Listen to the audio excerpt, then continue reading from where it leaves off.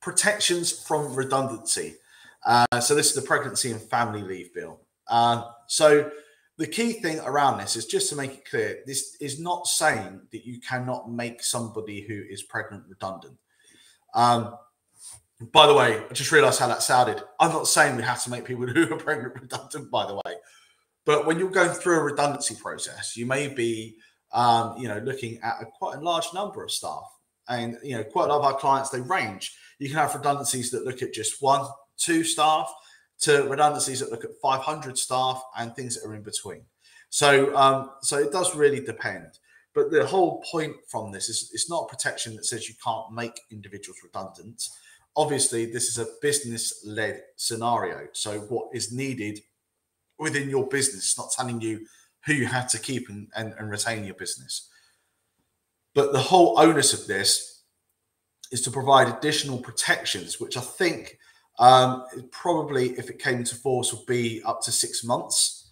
That after the point, of during pregnancy, maternity, on the way back, adoption leave as well, that you have protections for 6 months, whereby you have the priority status in terms of being posted into suitable alternative posts, being redeployed into other alternative posts. That means that those individuals that fall into that category shoot to the top of the list, above and beyond everybody else, that they should naturally slot into those. So just as a case point and example, if I have 5 people, then we're going through a redundancy process, and one of those people is actually coming back from maternity. And when we're looking at this, we have 1 vacancy that would be a natural slotting in for those people in that post. When I say naturally slotting in, 50% or more similar to the role that they're in at the moment in time would have slotting rates to that. Normally, what you would say, if you take the pregnant person out of that situation entirely, is it'll be a selection process you'd have to go through. With this, what you'd be saying is that 1 person has more priority status than the other 4 to naturally slot into that role. So they would naturally go into that first, meaning you'd be left with the other 4 people still at risk of redundancy. So these are the protections that are going to come into place to help and support these particular group of people in this way. Again, in the realm of things, it's one of those practicalities that you hope not to come up against. Nobody goes into business looking to make redundancies.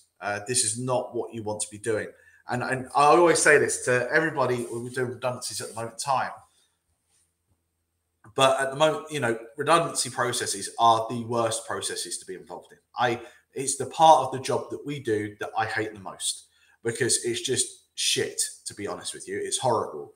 But it's part of business, and it's part of life, and it's part of what you have to come against as you're trying to help protect businesses to move forward, maybe to restructure, to change, alter course, and ultimately then to grow and be sustainable thereafter. But they're not the things you want to be doing. So it's important to know. And if you are going to be going through these processes, if you are going to be going through these processes, and you've got individuals that are obviously coming back from maternity, adoption leave, parental leave, shared care leave, then you need to be aware of these particular ramifications as you're going through that, to make sure that we are looking after and protecting those individuals and treating them as we legally should be. Otherwise, that's a huge claim that could potentially come forward. So